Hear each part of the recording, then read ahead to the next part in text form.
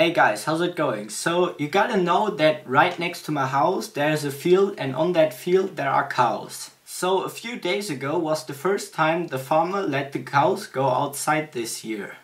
And these cows always come to my garden when I cut the grass because I know they like it, so I give it to them.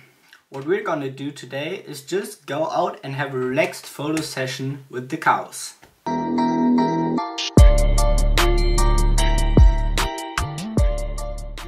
But before we go on with the video, I want you to make sure that you subscribe to my YouTube channel and that you check out my Instagram. It's linked down below. I really put a lot of work in it, so go check it out. Alright, so what I'm using is my Sony A7 with my kit lens. I'm using my kit lens because it's my only autofocusing lens, and you should just know cows are usually very quiet and calm and relaxed animals, but when they see food they just aren't relaxed anymore, so that's why you want to use an autofocus lens. But maybe when there are some cows that are further away, I'm also gonna use my 70-200. Alright guys, so the cows just came outside now. They usually come out way earlier, but yeah, today they I think just need some time. But yeah, so now we can go and cut the grass, and hopefully the cows will come and eat some of it.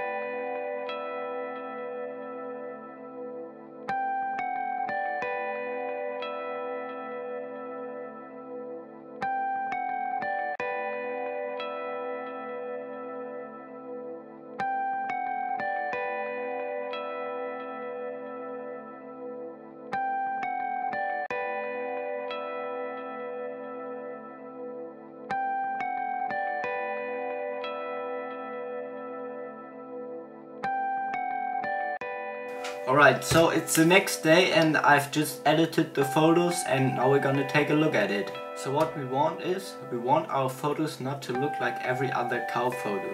We want our photos to look really special and really great. And how do we do this? So for example, this photo.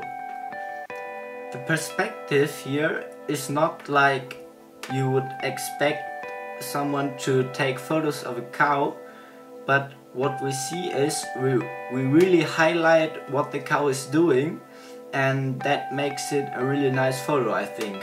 Most of the time cows are just standing still and eating, and that's why you always see cow shots where the cows aren't really moving. So what you want to get to make your photo special is a really nice moving shot of a cow. So this shot is also really great, I think. Even though the cow isn't moving at all, she's in action and she's like licking her mouth, and these are the little actions you want to photograph to make your photos look really special and really cool. Another thing you can do to make your photos look special is try to photograph just the special details of the cow.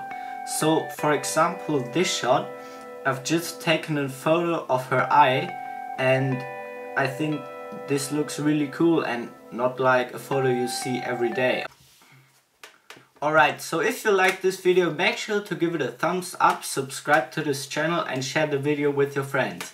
And with all that said and done, take your camera and have fun.